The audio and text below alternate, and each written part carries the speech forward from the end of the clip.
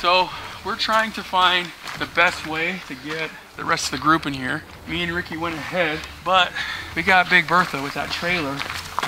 We need to figure out how to get her in safely. A little bit more, and stop. Welcome to Fieldcraft Survival Proper, guys. I am Mike Hernandez, the Motorsports and Mobility Director here, and I have... Hi, I'm Ricky. I do events and marketing for Fieldcraft. And I'm Rob, and I do marketing. I am Chief Marketing Officer for Fieldcraft. So today we wanted to get eyes on basically a question that I get all the time, and that's like, when do I bug out, right? When's the appropriate way to decide, you know, okay, this is my go criteria, let's do this. And there's always a reason in our active environment to do that. And a lot of people, I guess, really just don't see that. And the main reason today is wildfires, right? You get that evacuation notice, you know, if you're in California or an area that's on fire, and you should bug out. You should leave for your safety. Wildfires, hurricanes, like you have to go, you have to go. You have to get your family and get out of there. 100%. So we talk about EDC, which is person, mobility as a pillar, and then your homestead. It's hard to leave the homestead. Fires, it's one and done, you gotta go, okay? So that's what we're exploring today. We got a really cool route for you that you'll see in this documentary. But I think this is a really good time to show you what we're using, how we're setting up each vehicle, because we do have the full media crew with us today, and of course, the three of us. As part of our preparation, food is a huge staple. I mean, just with anything, like culturally, right? At home as a normal thing. But I think it's important to differentiate between, let's say, survival food, which has its place, right? And what we're doing when we overland and when we can upgrade to, let's say, you know, a 35-liter Dometic that's got a 12-volt source to it, right? And this is supporting six people. 6 people. For, yeah, about 6 days. It's not a minimal amount of food, right, but we do have a lot of space to store it. 100%. So all of us are running trucks, which is great because we have the, you know, the cargo capacity in the back, so we can carry fridges of varying sizes. So you'll see that as we go through. But I think it's important to note that fridges aren't a necessity, but I always kind of have a hard time describing this because they kind of are. Like if you think about a survival situation, or if the grid's down, right, you're not going to be able to locate ice for a cooler, right? So it is a good idea to maybe prioritize this just a little bit on your list. Yeah, really, you go from ice management to power management. Right. With power, we can generate through other means. Ice, you can't if you're outside. 100%. Ricky, what size fridge do you have in your? I have a 55. Dometic, you have a 55. You're in the big boy, aren't you? I got a 75 liter in the bed of the truck, and then 55 in the trailer. Nice. So we got plenty of space. Dometic shout out to Dometic. Thank you so much for supplying what we needed for this trip, because like we said, there's 6 of us. This is different, right? When you have a mobility platform, we're not like sleeping in holes. You know? Not Kevin, Stella. Sorry, Kev. I think that's important because when you look at what we're talking about for, you know, the year with Operate the Outdoors, that's really what we're doing. This is a recreational trip. My truck, more than anything, is a recreational vehicle, you know? By default, if you have like an overland setup where you're able to camp like this, you have a preparedness rig. Cool? Yeah. So we'll go through this food and consider getting a fridge if you're gonna do something like this long term. So we just finished our contingency planning. We just finished our loadout, shared the checkpoints on Onyx Maps, so we all know where to go. Vehicles are ready. We just have to basically put that trailer and we're out, yeah? And then we're out. All right. Nothing else. Let's go crush some miles, guys.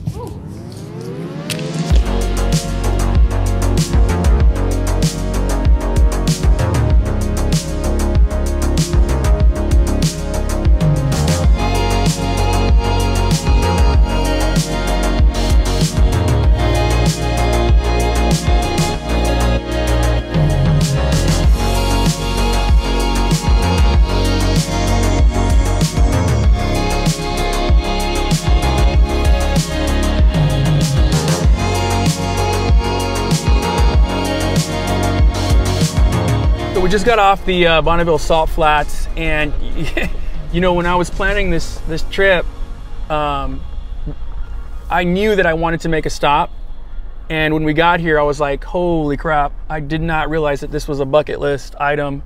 If you guys are in the area, it's just like unlike anything you've ever seen, so pretty rad. So now we're just trying to find camp, a good spot.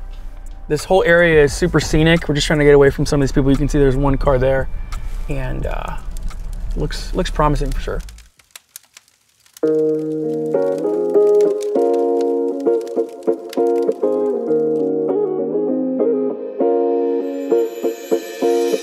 Good morning. Welcome to the Bonneville Salt Flats. You can see here, this is day one for us. This area is gorgeous. We are dispersed camping here at the Salt Flats. You can't camp on the salt. You do have to come farther off, which is why you see this beautiful landscape. And we have a couple of different shelter mechanisms, I guess you can call them, that we want to go over. What are you starting with today? So I'm pulling the Vertx trailer behind my Tundra, which I love. It's a great option if you're doing a lot of camping.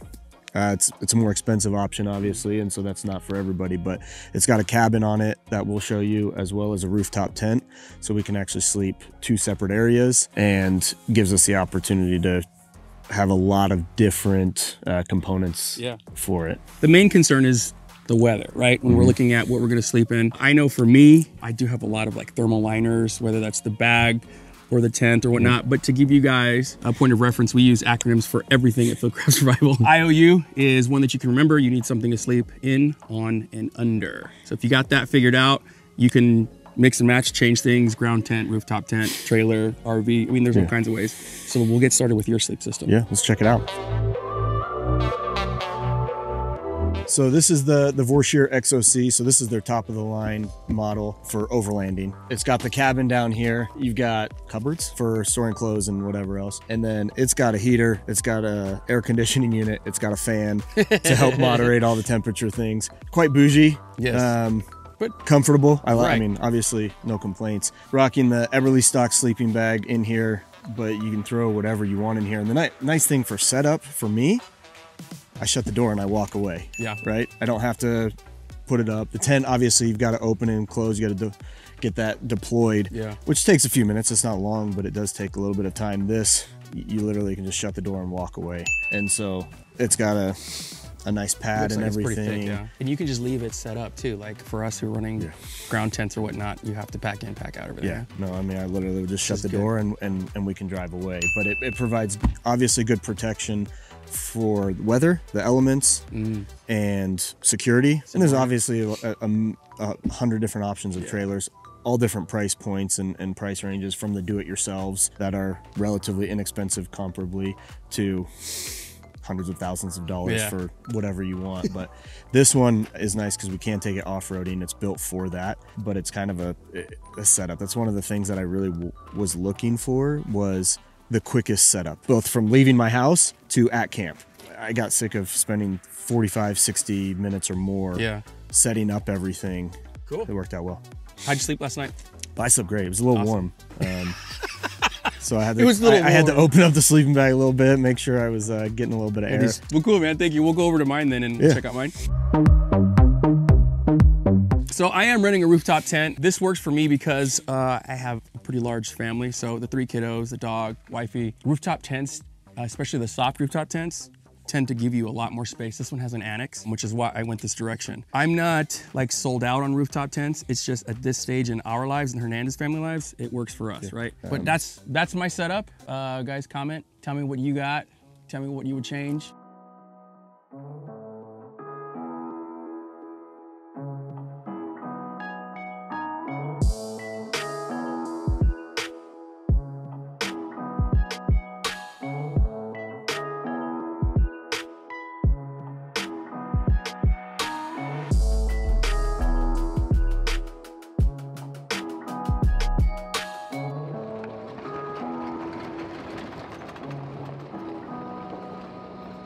First off,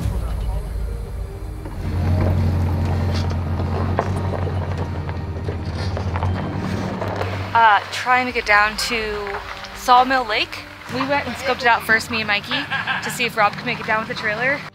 So we're trying to find the best way to get the rest of the group in here. Me and Ricky went ahead because our rig was just a little bit more capable, but we got Big Bertha with that trailer. We need to figure out how to get her in safely. We don't cut a sidewall on that back wheel. You need to go a little more faster. Yeah, there you go. You gotta get the trailer beyond this. It's gonna hit on the awning if we keep going. And I'm coming up on a tree up in the front. So a little bit of a tight fit. Yep. Back here, that's just your truck I'm worried about now. Well, Rob's wheelbase is a little bit of an issue in these tight S-turn trails. So although I do have a longer wheelbase, it is just a little shorter. than his. And we're gonna get in my truck just as a contingency if we need to get him out of there. A little bit more. More. And stop. Hold. Now the fun begins. Park.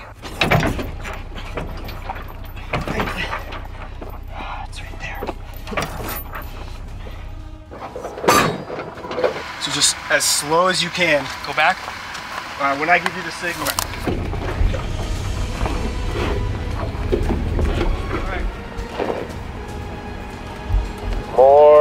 More, and about 3 feet, and that's good right there.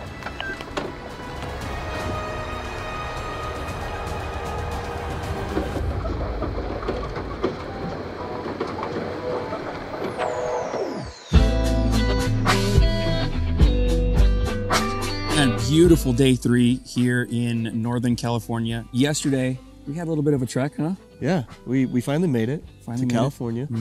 But we started in the Salt Flats yesterday, so it was our long drive day. Like 8 hours. Yeah. A little longer with in a caravan. It took us a little bit longer, and the last I don't know, 300 yards probably took a good chunk of that. Yeah. So we're out here in this amazing secluded camp spot. It was a beautiful morning. Where were you at for the swim? So I'm sitting in my tent, like completely dark, and I hear this splash in Rob's voice, and I'm like, is Rob drowning? And I come out and Ricky's all talking to you out here. So Rob took a dip.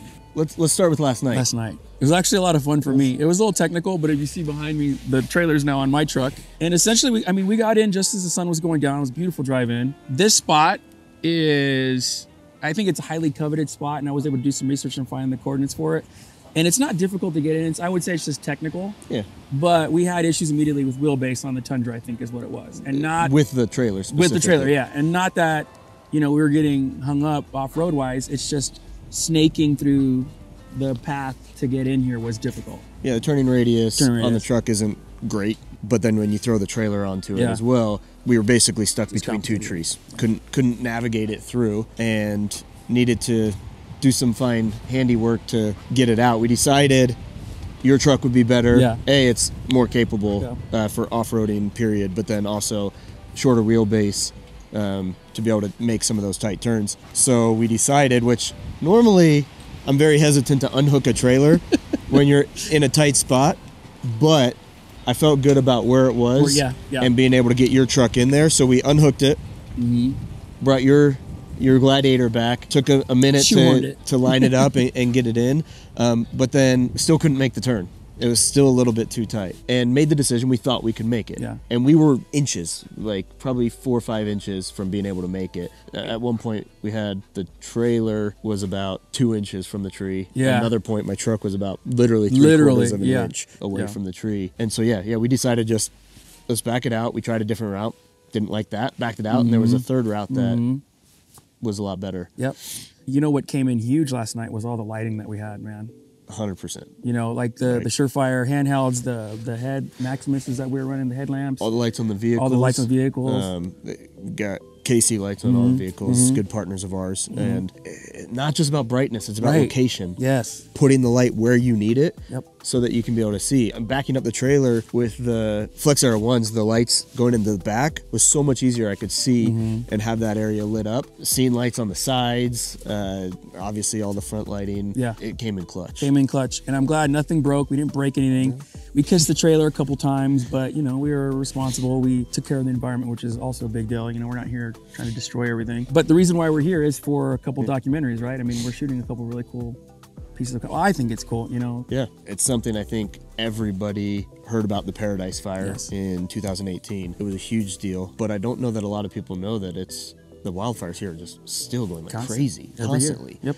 They're running into issues all the time. All the time. And that's the connection, I think, for us, is when you're looking at this, a lot of the questions we get, and I've said this in our other videos as we're doing this, is when do I bug out? Well, fire is when you bug out. Evacuation orders are there. There's a lot of things that happen, though. Like we talked, 550 people were without power because they start shutting that down, as a precautionary measure for crews, but also to stop fires so that you don't have power. Running water becomes an issue because as all that material gets, put into there. So there's a process, for for us who, you know, are self-reliant and want to be prepared for this, this is going to be really cool. So make sure that you guys stick around. We're going to have those roll out too. So today is kind of our layover. We're relaxing to split up the drive time. But after all said and done, we'll spend one night here and then we'll head out to Paradise tomorrow. Yeah.